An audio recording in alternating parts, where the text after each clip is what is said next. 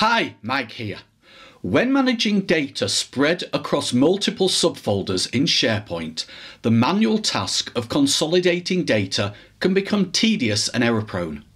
Recently, I received an email from a viewer facing exactly this challenge. It said, "Hi Mike, I have 6 main folders, 1 per business unit on SharePoint. Each folder contains subfolders, 1 per year, and each of those folders contains 12 subfolders, 1 for each month of the year. Once per month, I need to create a report and consolidate data from all files.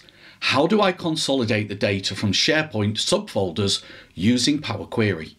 Do I have to change the path to import the data for the next month?"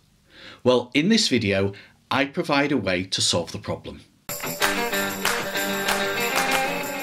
For the demo, I've made it a little simpler. A library in my SharePoint site contains 3 folders, 1 per business unit. Each of those folders contains 3 subfolders, 1 per year for 24, 25 and 26. Each of those folders contains 2 subfolders, 1 per month.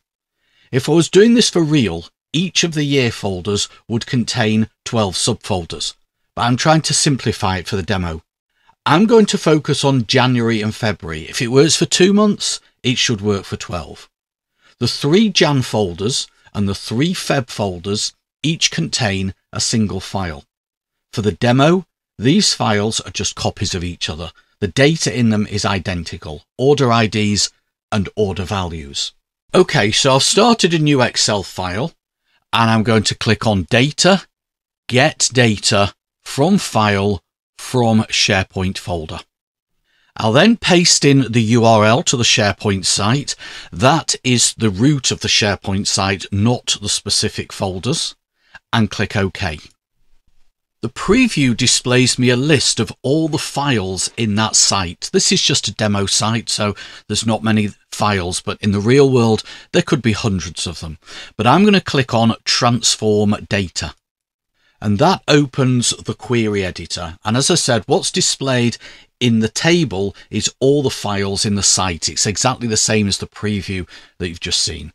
First thing I need to do is apply a filter on the folder path column so that only the 6 business unit columns are displayed. So I'll scroll across so I can see the filter arrow, click it, go to Text Filter and Contains. I need to set up an advanced filter because the basic filter only allows me to set 2 criteria. So I'll go to Advanced and I'll say show the rows where the folder path column contains BU1 or the folder path column contains BU2, and then add a clause and say or the folder path column contains BU3. Now in the real world, if we had 6 business units like the person who asked the question has, we'd just continue adding clauses for all 6 business units. The reason I've picked BU1, BU2 and BU3 is because if you look in the folder path column, you can actually see those are the names of the folders. And click on OK. So at this point I have 6 files. There is 1 file in each of the Jan folders of each business unit, and there is 1 file in each of the Feb folders of each business unit. But right now, as it's the end of January, I only want the Jan files. I don't want the file names.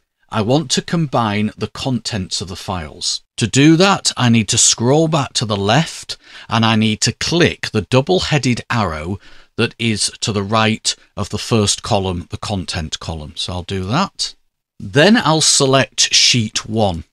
Sheet 1 is the name of the sheet that contains the data in the 6 Excel files. So you really need to make sure that all the files are structured in the same way. They all have the same sheet name. You can see a preview of the data. That's what I mentioned earlier, order IDs and values, and click OK.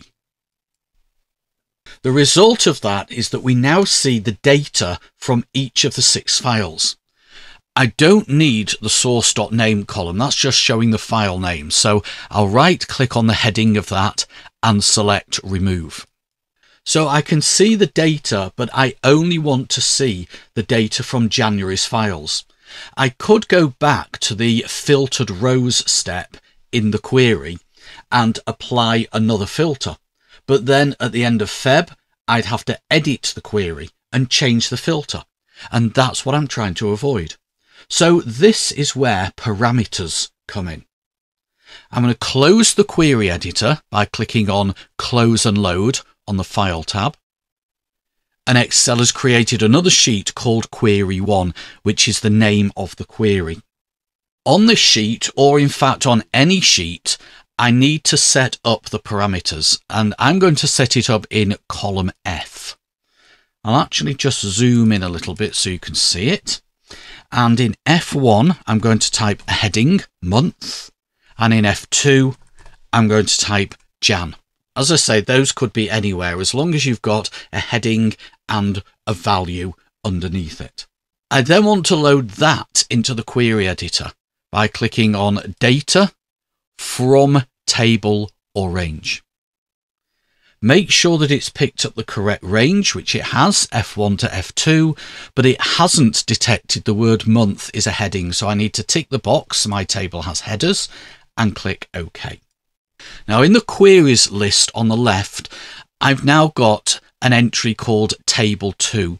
I could leave it as Table 2, but I think I'll rename it, make it more sensible. So if I right click on Table 2 and select Rename, I'm going to change this to QRY month. You don't have to put QRY at the beginning, but I've got several entries that are the word month, like the column heading. So just to make it a little less confusing, I'll start the query name with QRY. I'm then going to right click on the word Jan in the month column and select drill down. What I've just done is I've just created what's called a parameter query. You can tell that because if you look on the left hand side at the queries list, the QRY month query has got an ABC next to it rather than a standard table icon. I'm going to return to the original query, that's query 1. I could rename that if I wanted to, but I'm not going to. I'm then going to click on the filtered rows step on the right hand side, and I want to add another filter. So I'll scroll across to the right because the filter is going to be added to the folder path column. Click on the filter icon associated with the folder path column and select Text Filters Contains. I do want to insert a step, so I'm going to just click Insert on that. And keep the rows where the folder path contains Jan and click OK. And that's now reduced the number of rows in the table to 3 because there are 3 files in the folders whose name contains Jan. I know the folders have got different parents, but it doesn't matter.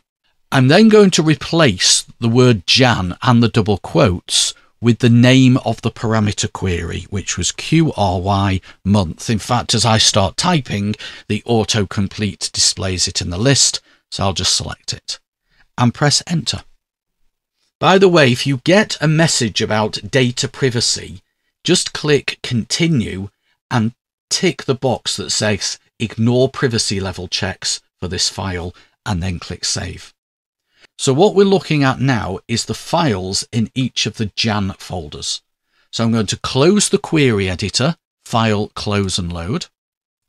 And it's created another sheet with the result of that query in it, which I can hide if I want to. So let's just tidy these things up. I don't need sheet 1, so I'll delete that sheet. And then what I'll do is in F2, I'll type Feb, press enter, and then click Data Refresh All. In this demo, because the data was the same in all files, I can't tell whether it's worked. But if I go back to the query editor, Data, Get Data, Launch Query Editor, and then click on QRY Month, you can see that the value that's been passed in is Feb. And if I click on query 1 and I click on filtered rows 1, we can tell by looking at the name column that the files that have been selected are the ones with 02 in the name, which, if we went back to the SharePoint site, are all the February ones. Let's close down the query editor. Again, back in the spreadsheet, change the word Feb back to Jan. Do a refresh, data refresh all. It has updated the data in the spreadsheet, although we can't tell that.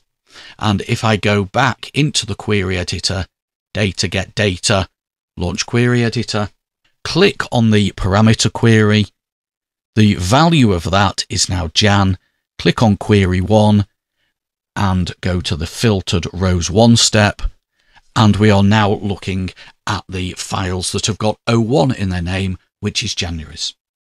I hope you found the video useful. If you did, please give it a like. And if you're not already subscribed, please consider subscribing to the channel. I'll catch you in the next video, but until then, have an excellent day.